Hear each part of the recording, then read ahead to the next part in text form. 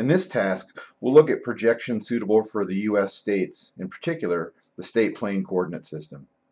The state plane coordinate system was developed to provide a simple rectangular coordinate system, otherwise known as a Cartesian coordinate system, for large-scale mapping use, such as surveying and engineering projects. It's actually a series of separate coordinate systems, each covering either an entire state or a portion of a state, depending on the size. State plane is only used in the United States, so it isn't appropriate to use state plane or even possible to use state plane in other countries or regions of the world. It's popular due to its high accuracy and large-scale mapping because of the relatively small size of each zone. The zones are so small that you're not having to flatten out as much curvature of the Earth as you are, say, with a map of the entire lower 48. Here I have QGIS Desktop open with the Vermont QGIS map file open. Just one theme, the Vermont layer. Let's start by examining the CRS of our map. I'll go to Project, Project Properties, and I'll see that the map is in WGS 84. One interesting note, the map is in WGS 84 because the Vermont layer is in WGS 84, and when the first layer is added to QGIS Desktop, the map will adopt whatever CRS that first layer is in.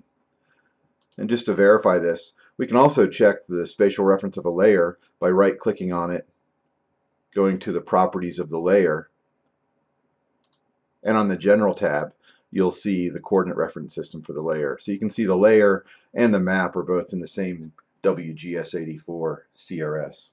If we wanted to make a map of Vermont in Vermont State Plane, we have two options for doing so. We could either enable on-the-fly CRS transformation in the map and put the map into Vermont State Plane, in which case our Vermont layer, which is in WGS 84, would be projected on the fly into Vermont State Plane. Or we could project the Vermont shapefile into Vermont State Plane and set the project's coordinate system to match. So we've seen that enabling on-the-fly projection allows more accurate measurements when using WGS 84. It also allows you to have GIS layers in different CRSs. When that's the case, each layer in the map will be projected on the fly into the CRS of the map, and all the layers will align properly. However, if you're going to do an analysis, it's a best practice to have all of your data layers in the same CRS. So here I'm going to project the Vermont shapefile into the Vermont State Plane zone. To do this, I'm going to right-click on the Vermont layer, and from the context menu, choose Save As. The Save Vector Layer dialog window opens. I'm going to save it as a shapefile, but if I wanted to, I could change the format from this format drop-down. Next, I'm going to click the Browse button and navigate into our Module 3 Lab folder and go into the Data folder.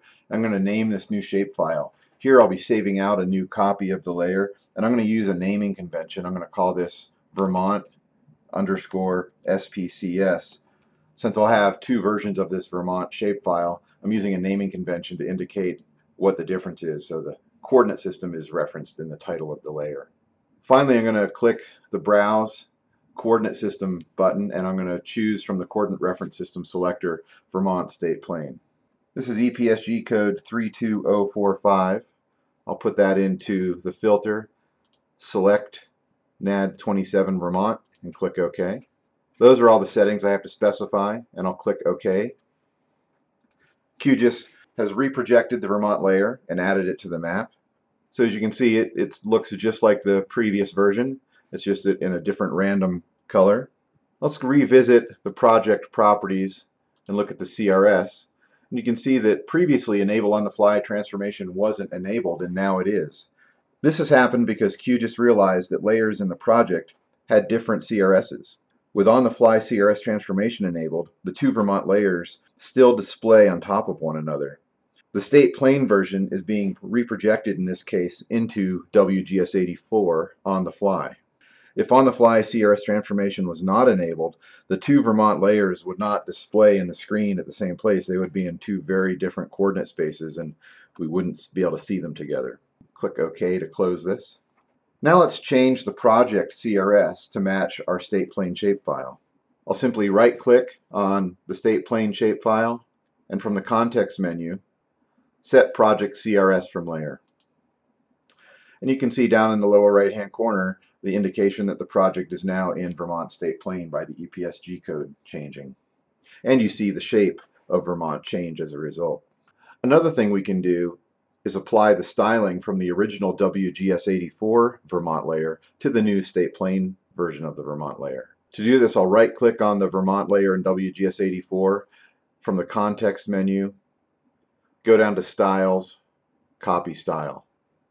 Then I'll select the State Plane version, right-click on it, go down to Styles, Paste Style. Now our new layer has the same style as the original. GIS layers can be removed from the Layers panel in the map window as easily as they were added. For example, we don't need the original Vermont layer anymore. We can just work with the version of Vermont in State Plane. To remove a layer, simply right-click on it and choose Remove. Click OK. So now we've reprojected the original Vermont layer into State Plane, applied the original style to the new layer, and removed the original since it's no longer needed. Along the way, we also put our map into the State Plane coordinate system as well. So here you've seen more ways that you can work with spatial reference systems within QGIS Desktop. In Task 5, we'll explore the Universal Transverse Mercator, or UTM, coordinate system.